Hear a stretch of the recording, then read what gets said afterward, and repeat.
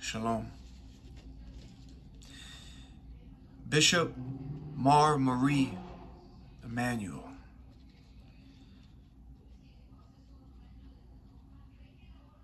was just stabbed on his live stream today.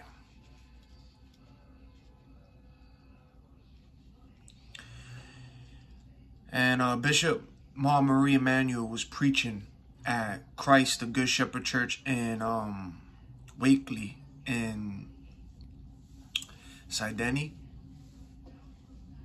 West on Monday, today. And this man walked up to him with a knife and angrily stabbed him multiple times. Now this man, it's clear he was a Muslim man. The man was Muslim. That approached him and stabbed him. He was Muslim. Now Bishop Emmanuel is known to live stream his sermons, and he has called out, if you have not heard of this bishop, he has a lot of live streams, and he has called out the Illuminati. He has called out the Freemasons. He has exposed and called out evil in Hollywood and the media. He has also condemned the LGBT, community. He has also been against the C and the V word.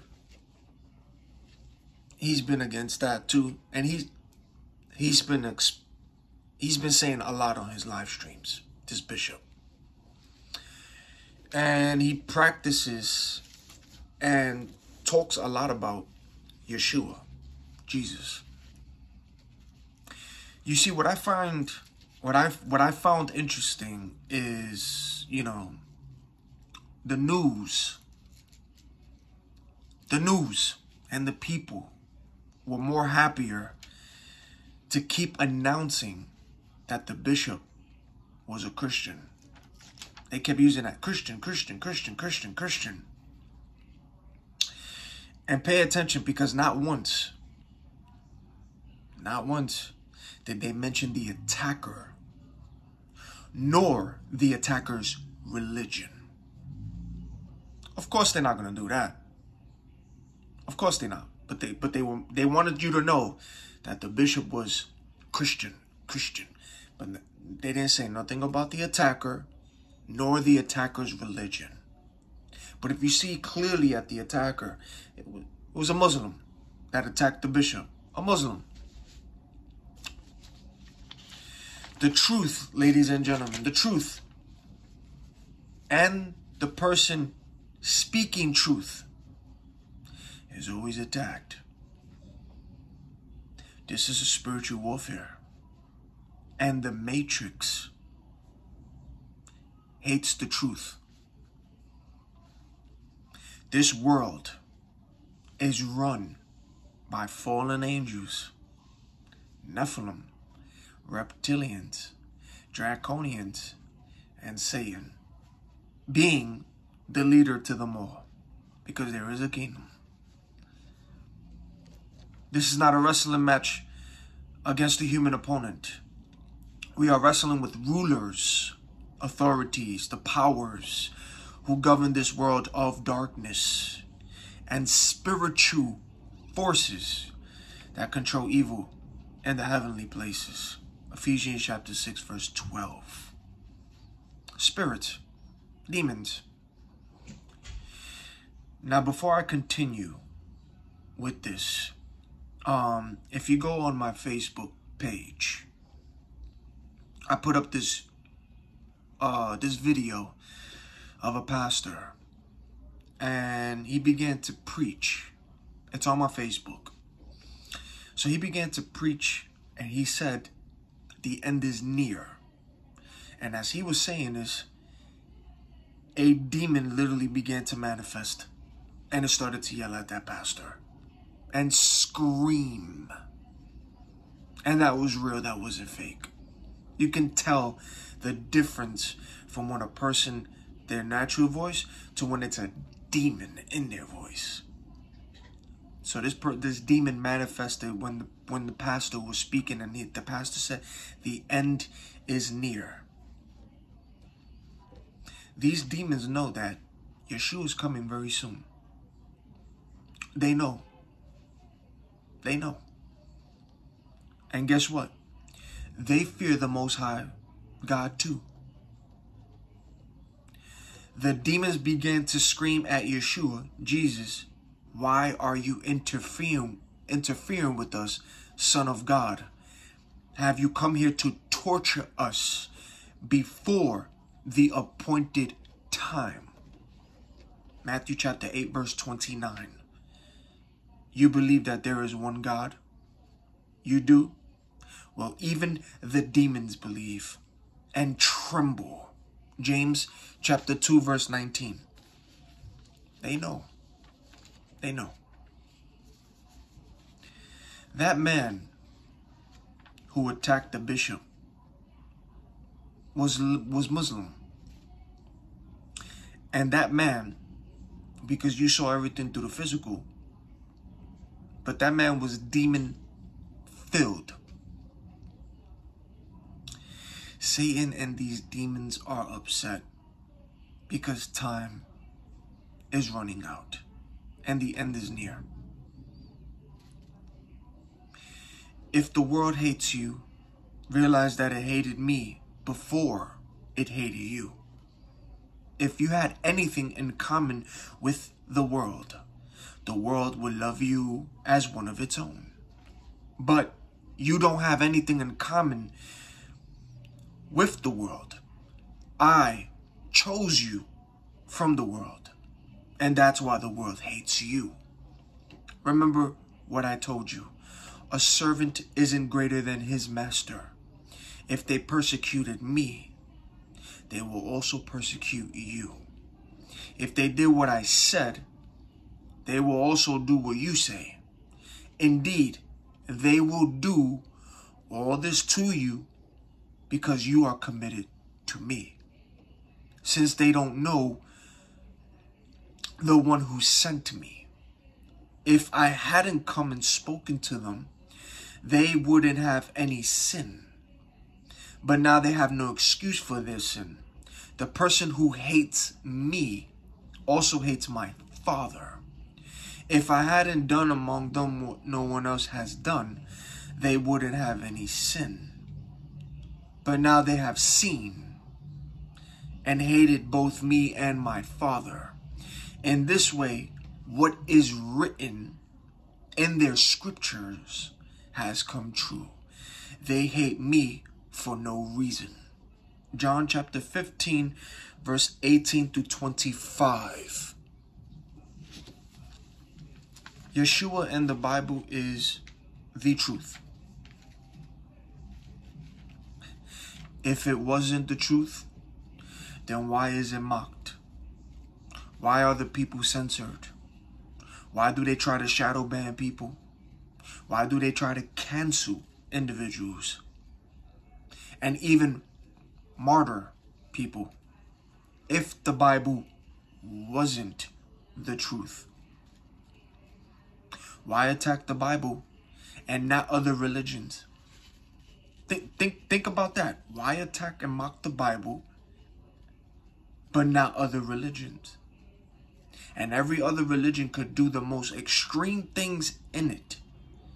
Even the people they follow and who they look up to did malicious things, and no one says nothing about that. A street preacher could preach about the gospel and cops will lock that person up. And there has been video proof of that. Yeah, you're disturbing the community. People will start yelling at this person. We all know this is spiritual warfare. There's demons. But a street preacher could preach about the gospel and the cops will lock this person up. And this street preacher will get attacked. A Muslim can yell at the cop. Aggressive, all in the cop's face. Like if he's going to attack the cop. And the cop would walk away. No arrest. which that also has been on tape, and there has been proof of that too. You have parades where men is dancing you have parades where there are men dancing in the street, even on video, in just underwear around little children. No police interfere on that. No arrests. Not even a conversation to the man to tell him to put clothes on. Nobody's interrupting nothing. People's half naked. They're wearing the minor attracted flags, which we know what that flag stands for. Nobody's saying nothing about these things. Nobody's saying anything about that. Woe unto them that call evil good and good evil, that put darkness for light and light for darkness, that put bitter for sweet and sweet for bitter. Isaiah chapter 5 verse 20. Do you now, do you know why you see what you see? And you may ask yourself this question, like, how come this religion gets away with all the stuff that they do, and people with certain evil get away with things that they do too? Politics and all them, they don't get criminally charged for things that they do.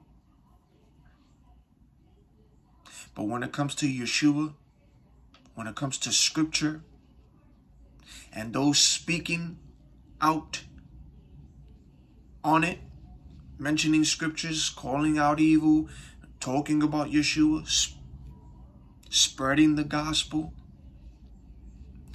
why they get censored, why those individuals get censored, why they get shadow banned, why they get canceled, slandered, smeared campaigns. Shoo, even the people you know and strangers will begin to act different towards you when you get into this truth. Even during your spiritual awakening, when you unplug from this matrix, everyone will begin to move weird and act differently towards you. How come all of these things? You may be wondering and asking yourself. And it's simple. The devil and these demons have their hands on all of those religions, and they control and possess people too. And so these fallen angels know one another. They all know each other. And then we also know they're shape-shifting into people and animals too. That's how deep this gets. But they know each other. So if there's a group of people, and those group of people are possessed with demons, all of them, those fallen angels controlling those people, they all know each other in that group, the demons.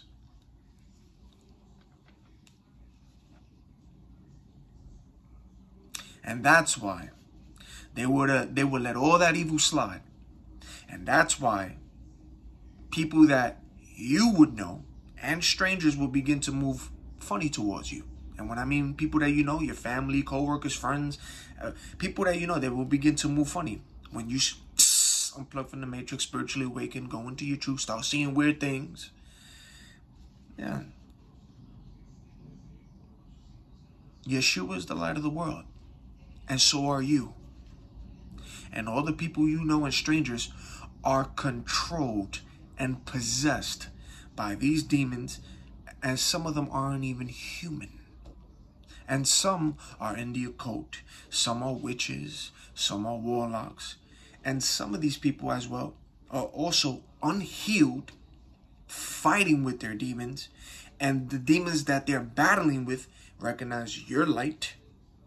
And these demons are bothered and irritated by your light. Because they know who is with you and who is in you. That's why. And the devil knows which is the truth. He knows what's the truth. The devil knows what's the truth. Which is why you see Yeshua constantly mocked and those trying to wake the world up, they start getting smear campaign. They start getting gang stalked. A lot of weird things begin to happen into your life when you start to unplug from the matrix, spiritually awaken, go into your truth. I don't know if they I don't know if the news or if any articles, because this attack happened today, so I don't know if they identified who the attacker was. But everyone, even the news, kept saying the Christian. They want y'all to know that the bishop was a Christian and that the bishop got attacked. And they want to keep saying the knife. They want to blame it on the knife. But nobody really want to talk about spiritual warfare, that there's demons, that there's fallen angels. Nobody want to get real deep into the conversation. No. And they don't want to say, they don't want to identify the attacker, and they also don't want to identify the attacker's race, and they also don't want to identify the attacker's religion. Oh no. They don't want to say that. But I'm going to tell you right now, when you see that video, and if you have seen it already, you can clearly see the attacker was a Muslim. But I tell you this, love your enemies, bless those who curse you, do good to those who hate you, and pray for those who spitefully use you and persecute you. Matthew chapter 5, verse 44, ladies and gentlemen. Therefore, if your enemy is hungry, feed him. If he is thirsty, give him a drink. For in so doing, you will heap coals of fire on his head. Romans chapter 1, verse 20. That's what the Most High says. And that's what he teaches. That's not what Muhammad teaches, and that's not that's not who Muslims follow. They don't follow the Most High. They follow Muhammad. And Muhammad married Aisha. He married Aisha when she was 6. Had sex with her when she was 9 years old. In the book of marriage, Kitab al-Nikah, he advocated beheadings, translations of Surah al-Anfal. He required women to cover their faces but not men. Islam and bells. He hated Christians and Jews and any other religious person that wasn't Muslim. That goes for all of you, ladies and gentlemen, just going about your day today. Muhammad would hate you too if you wasn't Muslim. Muslims befriending Christians and Jews. He owned slaves and allowed Muslims to have slaves. And many of those slaves were also black. Islam and slavery. He married his daughter-in-law. Translation of Surah al-Ahzab. He glutenized. That was in the Quran, also in the Hadith and scholars of Muhammad. He approved and recommended wives or a wife to be beaten. Can a man beat his wife? Huh? He even hit his own wife. He beat all his wives. The book of prayers, Kitab al-Salat. He advocated suicide attacks, prescribed punishment, Kitab al-Hudud. He killed apostates and ordered Muslims to do the same. apostasy in Islam, he told sick people to heal themselves. He didn't heal them. He told them to heal themselves by drinking camel piss. Punishment of disbelievers at war with Allah and his apostles. He even beat children for not praying. And prayer, kitab al-salat. He had boys as young as 13 years old beheaded. Prescribed punishments. Kitab al-Hadad. He approved sex with children. And that's in the translation of Surah Talak. He lied and approved lying. Deception and lying in Islam. Deception and lying. Who that sound like? You come from your father, the devil, and you desire to do what your father wants you to do. The devil was a murderer from the beginning. He has never been truthful. He doesn't know what's the truth. He doesn't know what the truth is. Whenever he tells a lie, he's doing what comes naturally to him. He's a liar and the father of lies. So you don't believe me because I tell the truth. John chapter 8 verse 44 through 45. Muhammad enslaved innocent women and children. Muhammad's atrocity against Qurayza Jews. He stoned adulterers to death. Adultery and stoning. We know that Yeshua healed people and even brought a dead man back to life. The miraculous story of Lazarus being brought back to life by Yeshua, Jesus, from the gospel according to John. In John chapter 11 verse 1 through 45. Lazarus of Bethany was the brother of Martha and Mary. And we also know that Yeshua saved a woman from getting stoned, an adulterous woman, and told those accusers, he who is without sin among you, let him throw a stone at her first. And they left.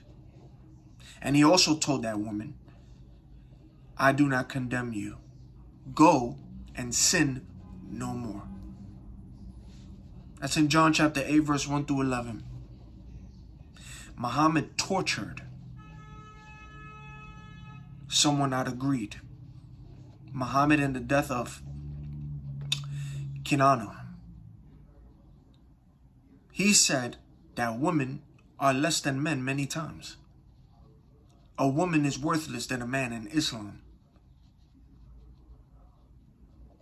He also stole. Islam and stealing. He killed people for insulting him. The assassination of sacred poets in early Islam. He hated non-Muslims. Translated of Surah At-Tawbah. He extorted money from religious minorities, Islams and the jizya. He kept women as sex slaves. Translation of Surah and Nisa. He forced conversions to Islam. Yeah, he forced it. Forced conversions. He encouraged acts of terror. Muhammad encouraged acts of terror, sayings and teachings of Prophet Muhammad. The world, okay, the world saw the attack that just happened to Bishop Marie Emmanuel. That's Muhammad. That's Islam. That's Satan. That's demons. Muhammad killed an innocent woman. Death of Asma bint Marwan. He captured an R-word, an innocent woman. Manumissions of slaves. He also encouraged the R-word of women in front of their husbands. Abu Dawood Hadith. Yeah. Bishop Marie Emmanuel, just so y'all know, he's in stable condition. For God so loved the world that he gave his only begotten Son, that whoever believes in him should not perish, but have everlasting life. For God did not send his Son into the world to condemn the world, but that the world through him might be saved. He who believes in him is not condemned, but he who does not believe is condemned already, because he has not believed in the name of the only begotten Son of God. And this is the condemnation, that the light has come into the world, and men loved darkness rather than light, because their deeds were evil. For everyone practicing evil hates the light, and does not come to the light, lest his deeds shall be exposed. John chapter 3, verse 16 through 20. Hence all the billionaires, millionaires building doomsday bunkers. I am the Alpha and the Omega, the beginning and the end, says the Lord, who is and who was and who is to come, the Almighty. Revelation chapter 1, verse 8. He planned to bring all of history to its goal in Yeshua. Then Yeshua will be the head of everything in heaven and on earth. Ephesians chapter 1, verse 10.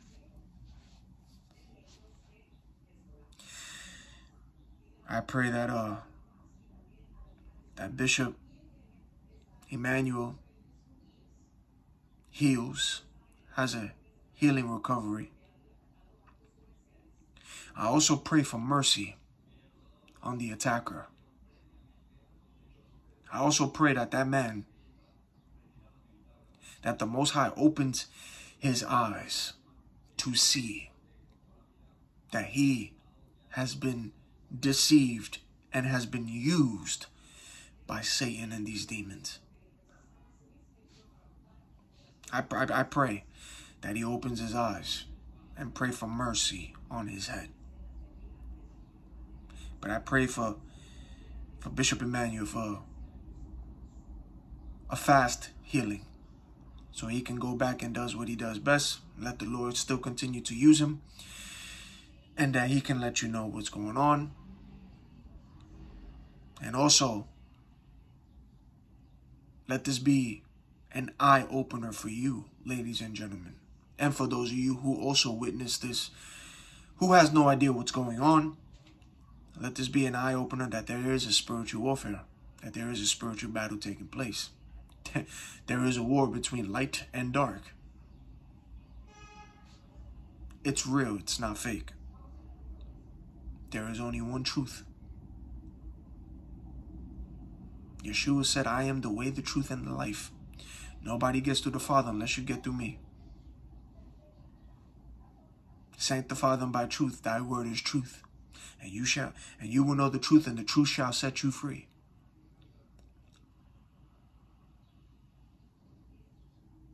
I pray that y'all wake up, and I pray that there will be more people unplugging from this matrix. I pray that there will be more awakenings, because the world is waking up.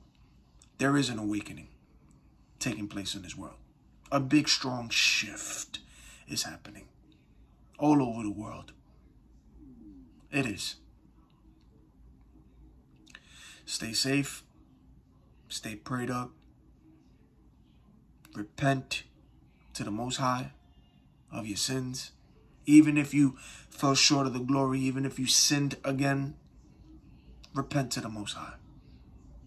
Stay in repentance, stay in communication with Him, have a relationship with the Most High. Stay safe and unplug from this matrix. Until the next video.